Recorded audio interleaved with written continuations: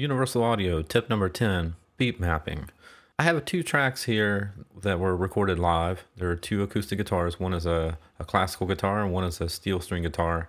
This intro part, there's just the one guitar, but as soon as we get into the duo here, you'll hear the classical guitar start strumming a little bit, and they kind of lock in together. But we need to beat map that section. So let's take a listen right fast to this part here.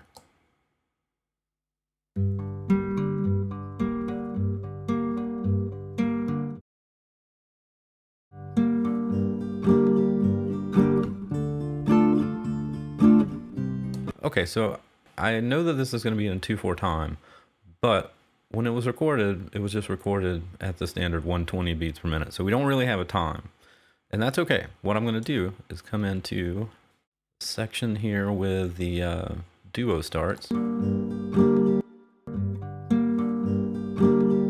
clearly that is the first beat of that measure. So I'm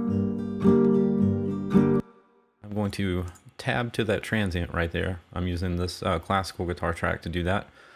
I'm going to go to edit and select bar 1. That's going to tell Luna that that's where we're going to start the beat map. Okay, so 2, 1, there's my next one right there. Now there's a shortcut to do this next part, the align bar. That's Option, Command, and I. I will tell it that's measure 2.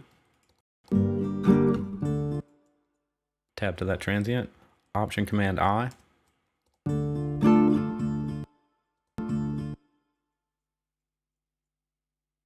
Option, Command, I again.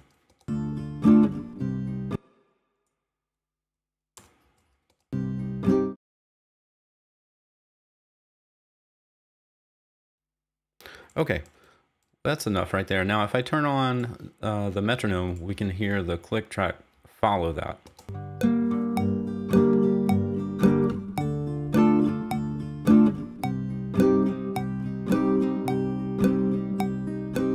And I can go on and do the rest of the song that way. So that's Universal Audio tip number 10, beat mapping.